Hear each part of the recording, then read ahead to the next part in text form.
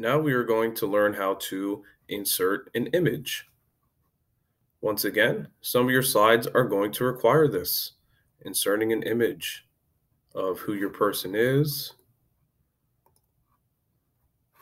inserting an image of their home country, when they were a child. So there's going to be many times where you have to insert images for this project, and I will show you how. There's a couple different ways. I'm going to show you one way that makes it a lot easier straight from Google Slides.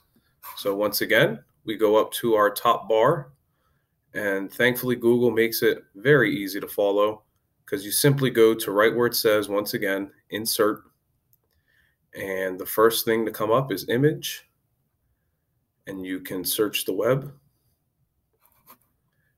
And let's say, for example, I was doing Nelson Mandela. And now I can choose any image I want. So we'll just do this first one here. Insert. And now, there you go.